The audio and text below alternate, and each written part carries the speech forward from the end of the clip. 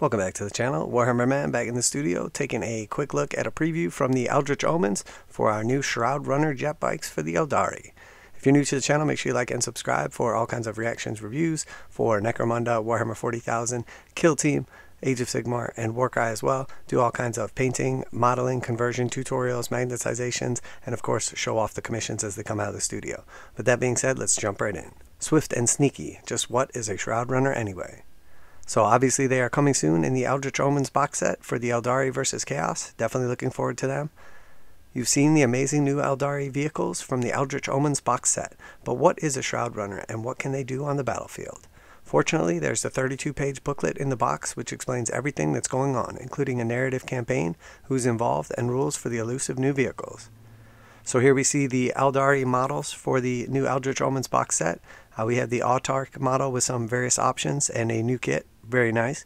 3 Shroud Runner jet bikes, which are essentially some mobile 2-man sniper teams.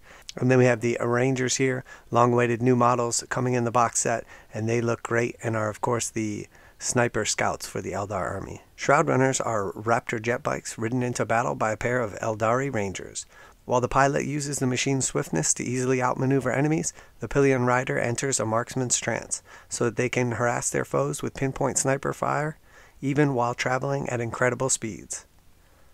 So obviously it looks like they're going to not suffer any negatives for moving and shooting. Very nice looking models. I mean, these are fantastic. I'm just looking forward to overall the aesthetic of the line.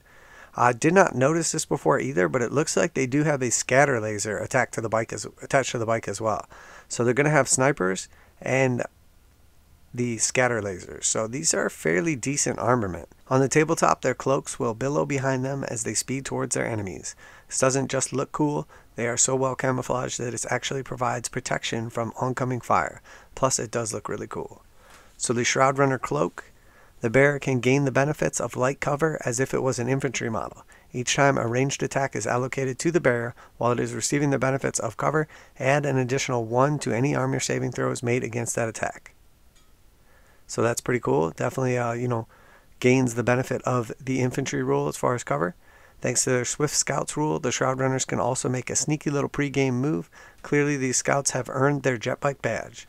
Swift Scouts, at the start of your first battle round, models in this unit can make a normal move. They cannot end this move within 9 inches of an enemy model. So they have a 9-inch scout move at the beginning of the game. A nice little ability to get them into position. This little gambit is perfect for redeploying if you've put them in the wrong place, or perhaps even for tricking an opponent into thinking you're attacking one flank before zooming over to attack the other. So we don't know the actual release date of this yet, but we know it is around the corner. I imagine this will come out slightly before the codex, but definitely looking forward to these. These new models are absolutely great and would be a nice pinnacle to start any Eldar army.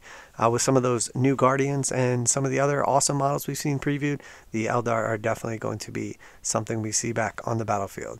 Looking forward to all these new models.